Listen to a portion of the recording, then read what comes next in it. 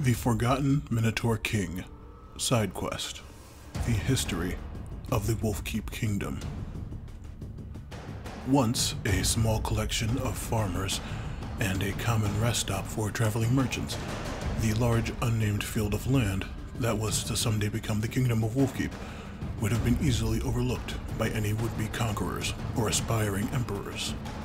Perhaps that is why it took a young cornplower's son named Pandolfo Wolfkeep to raise this swath of countryside and its adjacent swamplands into a country known all across Indignia. Despite surnames not being common among the lower born, Pandolfo earned his title of Wolfkeep when he found a young wolf pup attempting to invade his family's chicken coops. Instead of putting the starving herd down as his father suggested, he kept the wolf, which he treated as a slightly larger than average dog well into his adult years. As he grew older, he began to take over all of the farmly chores of not only his own lot, but several of the neighboring homesteads across the still unnamed plains. Between his constant plowing and animal tending duties, a good friend of his aided him in developing an education as well. A young man studying the mystical arts, whose name would also one day be known across the world. Arkham. With his now broadening know-how, Pandolfo and Arkham managed to convince nearly all of the landowners and a significant amount of the mercantile groups to join together and form a proper town. Given it was Pandolfo that joined them, the town was to be named Wolfkeep. Arkham then left to further his studies, leaving Pandolfo and his royal wolf to run the burgeoning town. Soon, Pandolfo was crowned their king. One day, a gathering of citizens came to him with an idea that could raise notoriety of their kingdom: a large coliseum. One of the citizens among the many was a lovely elven maiden named Misty, who would one day become Pandolfo's wife. As Wolfkeep grew larger and flourished, its adjacent swamplands grew smaller and less populated. A small family of suppository frogmen, the Pagases, had managed to uproot all other dwellers out of the marsh and into the distant forests. The Pagas family consisted of a single matriarch, her paramour, and their pod of 8 tadpolelings, made up of 4 sets of twins, as all suppository births are in pairs of 2.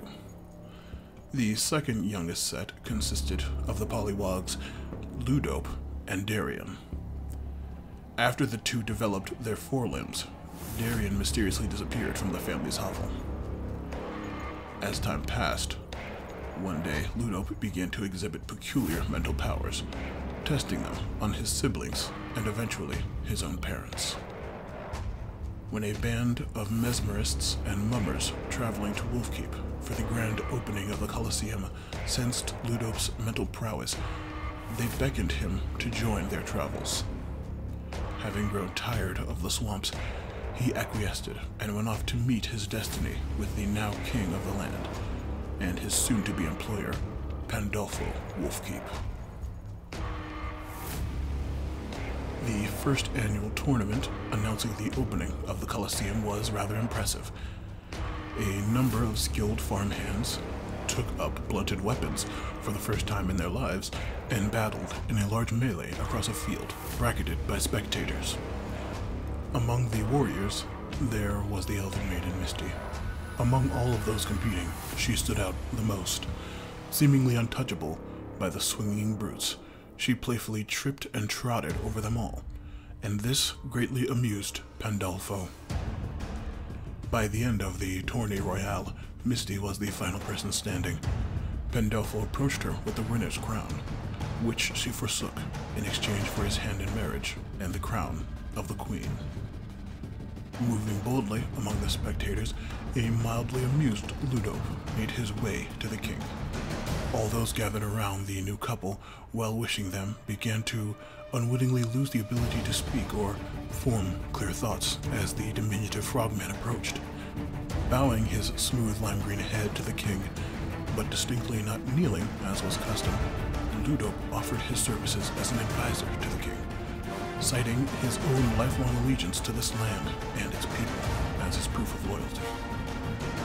Seemingly unable to form any other words despite desperately trying, Pandolfo found himself enthusiastically thanking the Samazatore for such an ingenious and incredibly wise, beyond his years, idea.